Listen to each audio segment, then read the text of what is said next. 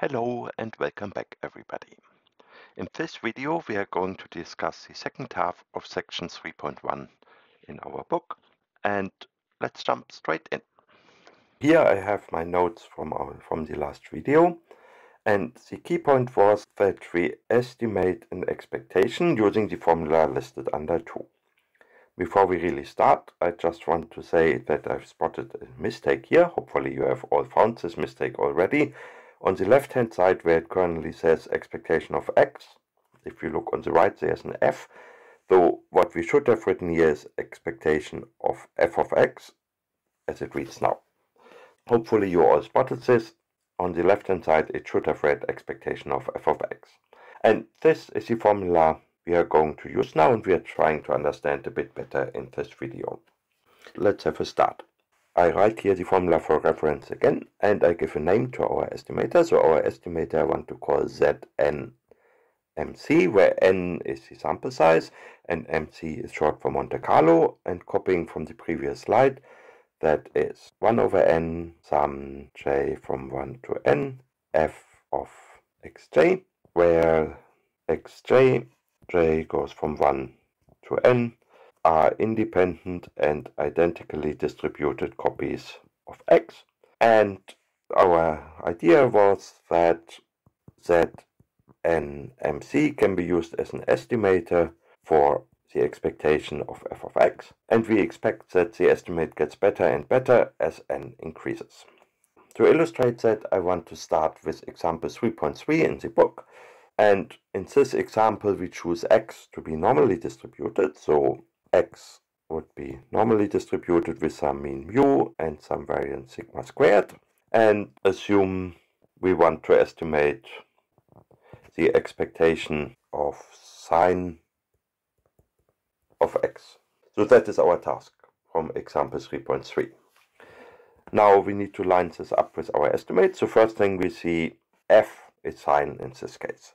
So here we need to say f, we didn't pick this before, for this example we pick f of x equals sine of x. And I chose this expectation because probably you can work it out analytically, but it is not so easy. So applying our methods makes sense. We don't know what the value is, but we can get an estimate for this expectation using ZNMC. So ZNMC is, well, there is not much to substitute. Sum j from 1 to n, the whole sum divided by n, and now we plug in f is sine, so sine of xj, and we choose x1 up to xn, normally distributed, mean mu, variance sigma squared, and they are independent and identically distributed. To see how that really works, I'm going to show you how we get numerical values for this estimate in R. So our aim is, let me just write that here. What we know is for a Monte Carlo estimate we need many random samples which are IID copies of x. So we first need to do that. And in R that is rather easy. So let's first pick a mu, say mu is 1 and sigma is also 1. Then if we want to generate 1000 independent random variables which are normally distributed with mean mu and standard deviation sigma, what we would do is we would just write R norm, then how many we want, say 1000, and then mu and then sigma. One thing to look out for is the second argument here.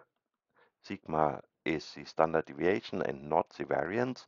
So that is different to the mathematical notation where when we write n mu sigma squared, the second argument would be the variance and not the standard deviation. So let's try these commands. So I run mu equals 1. You see at the bottom I have now a new variable mu with the value 1. I run sigma equals 1. Now I have a new variable sigma which has the value 1. And now I run x is r norm 1000 mu sigma. And you see at the bottom I have now a numeric vector with elements ranging from 1 to 1000, where the first values are 0.137, 2.554, 2.194 and so on. There are 1000 numbers in this vector. And the Monte Carlo estimate is straightforward. It's the average of f of these values. So what we do is just mean of sine of x, and that is our Monte Carlo estimate. So the estimate we get here is 0.493. One special aspect of these estimates is that they are computed using random values. These x, the xj in the nodes are random. If I compute the estimate again, I get a different value because the inputs are random. Let's do that again like this. So what I get is 0.5147. Run it again, 0.5206. Run it again is 0.5519. So that is one aspect of Monte Carlo estimates we need to think about a bit, that the estimate itself is random, even if the quantity, these are estimates too. The expectation of sin of x, that is not random, that is the expectation. And we discussed already the estimates should go better if n is large. So let's introduce n here. Let's say n is 1 million. Let me see, that's 6 zeros. And I write n here. Let's run all of these commands again. So now the values should fluctuate less. Let's do that a bit. You see now they are all very close to 0.51. So here's 0.510, 0.5101. So it's a bit different, but not so much. 0.511, 0.510. So you see by increasing n, the estimates got more stable. And that we will see later is what one would expect. This concludes our section about how to compute Monte Carlo estimates, and although this is the end of this video, in the next video we will learn how to use Monte Carlo estimates to estimate probabilities and to estimate integrals.